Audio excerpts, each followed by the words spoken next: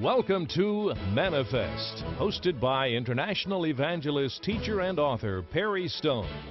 On today's program, you will experience a powerful right now word that will change your life forever.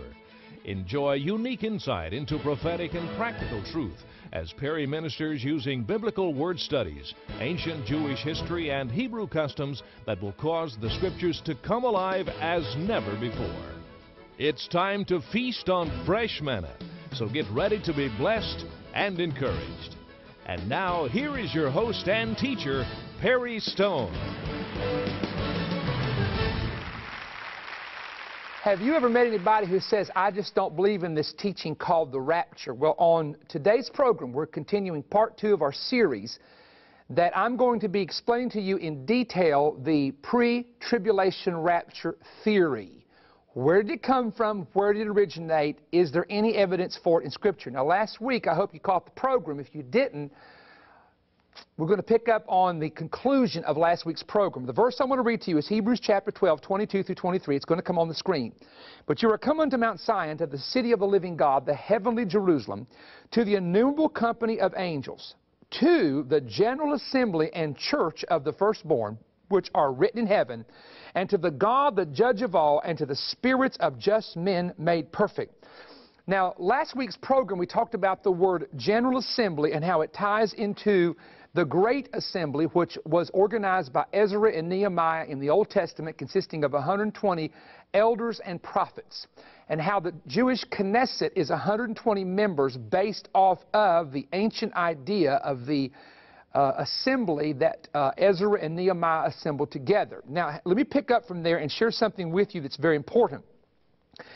This is a Jewish teaching that there was every 7 years a great assembly that would take place at the temple.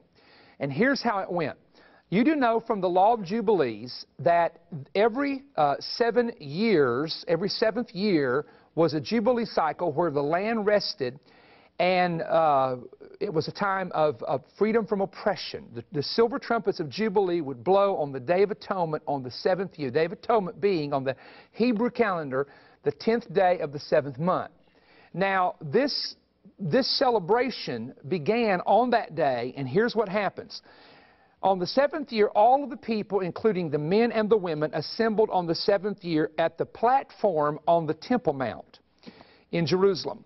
The crowd arrived, and when the crowd finally arrived, the king of Israel would ascend what was called the bema. Now, the bema was a large platform.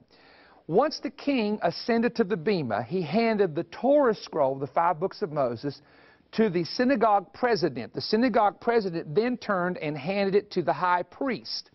The high priest then would bless the Word of God and the Torah, and pass it back to the king, who received it personally and who read from the Torah scroll. This is the only occasion when gold trumpets were used. Normally, they blew a shofar, which was a ram's horn or the horn of an antelope, or they would use silver trumpets during certain feast days, especially to announce the Jubilee, etc. But on the 7th year, the gold trumpets were used. And remember, gold represents deity, gold represents divinity all throughout the Scripture, especially in the Old Testament. Now, that was what happened on the 7th year, every 7th year, in Jerusalem when the temple existed, where all the people gathered together, and there was what was called a great assembly, a great assembly. Now remember, Paul in Hebrews 12 talks about the general assembly. And that word, again, we told you last week, means to gather all together in one location, with the emphasis being on the place and the location. Now, look at the parallels that we see in the book of Revelation to when the saints gather with the holy angels in heaven, the way Paul alluded to in Hebrews chapter 12. The book of Revelation is John's vision of the apocalypse, those things which were hidden. From chapter 4 to chapter 19 deals with a 7-year time frame called the tribulation. Don't have time to get into that. You that go to our summer conferences at St. Louis and Louisville, I'll be doing the entire book of Revelation at both of those conferences in St. Louis and Louisville. But here's the great assembly parallels in the book of Revelation.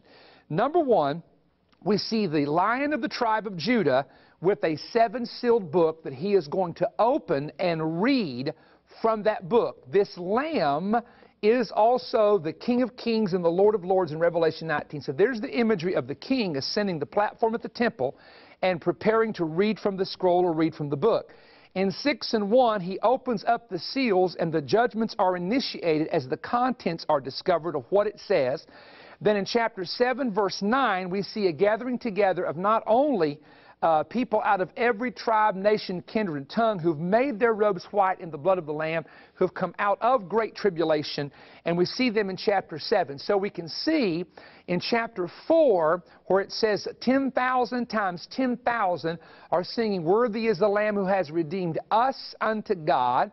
Then in chapter 7 we see a multitude coming out of tribulation. So we see in Revelation 4 and 5, the assembly at the platform in heaven, that crystal sea of glass where God's throne is. Then in chapter 9, we see another multitude appearing there. So we see this concept of a great assembling of people out of every nation, kindred, tongue, and peoples, all in one, gathered together in one. Is that not what Paul said would happen? Both the dead and the living, before the heavenly temple, before the throne of God in heaven. Now, when I talk about the coming of the Lord, especially the rapture, there's 3 types of people that we hear from. First of all, we hear from people that are called preterists. And a preterist is an individual that believes all the prophecies relating to the Antichrist and the tribulation have already occurred, and they try to make it all fit in the year 70 AD. They try to say that the book of Revelation was written before the destruction of the temple in the year 70, because in Revelation 11, God tells John to measure the temple of God and those who worship therein, and how the outer court would be trampled down by the Gentiles. And so, you know, the thing about it is, the early fathers tell you that who the emperor, Roman emperor, was at the time that John was banished to the Isle of Patmos, and that emperor died in about 95 AD, and most scholars will tell you that the book of Revelation was written about 24 to 25 years after 70 AD. Now that alone destroys all preterism. The preterists don't have a leg to stand on when you prove the book of Revelation was not written in 68 AD the way they teach. There is another group called the amillennialists. They believe there's no millennial reign of Christ. And of course, when it comes to a coming of the Lord, we call it a rapture. They don't believe in that. The third group is simply a group of people who have listened to different maybe television ministers or different people on satellite who have just inbred into them that the rapture is not in the Bible. And they especially key up on this idea, and it's a fact, that the word rapture is not mentioned, and people are preaching a false doctrine because they're using the word rapture. Now, these are what I call rapture fighters, and they are multiplying by the hundreds and the thousands. In fact, what scares me is a lot of the younger pastors who are coming up in churches pastoring, who are coming out of theological seminaries, are being taught this: there is no rapture mentioned in the Bible, and therefore they're not even teaching on the coming of the Lord anymore. Okay, first of all, let's look at this, because I'm going to spend some time right here, folks. The word rapture is not in the English translation of the Bible. Okay, why do you use the word, Brother Stone? I get the letters. That is not even in the Bible. You're a heretic. Okay, let me ask you something. Does your pastor, or have you read a book on demons? Yes or no? Answer the question. Yes or no? The answer is yes. Do you know the word demons is not found in the English translation of the Bible anywhere? Nowhere. No. Have you ever heard anybody talk about the second coming of Christ? The phrase second coming? Have you? You know what? The phrase second coming is found nowhere in the Bible. Why do we use it? Is a person a heretic because they teach the second coming? Is a person a heretic because they teach on demons? What about the word millennial reign? Now, I can take you to Revelation chapter 20 and show you 6 places that the word 1,000 years is mentioned. So is a person a heretic for saying millennial reign, but not a heretic for saying 1,000 years? Okay? This is called straining at a gnat and swallowing a camel, because a millennium is 1,000 years. So it's a Latin word used to describe 1,000 years. We use the word decade and century to describe time frames. Let's go back to the word demons. Where does the word come from? From the Greek word possessed. The Greek word possessed, you hear the word demon,